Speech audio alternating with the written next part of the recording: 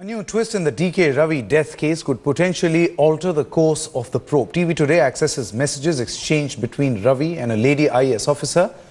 But TV Today is withholding the contents as they could influence the death probe.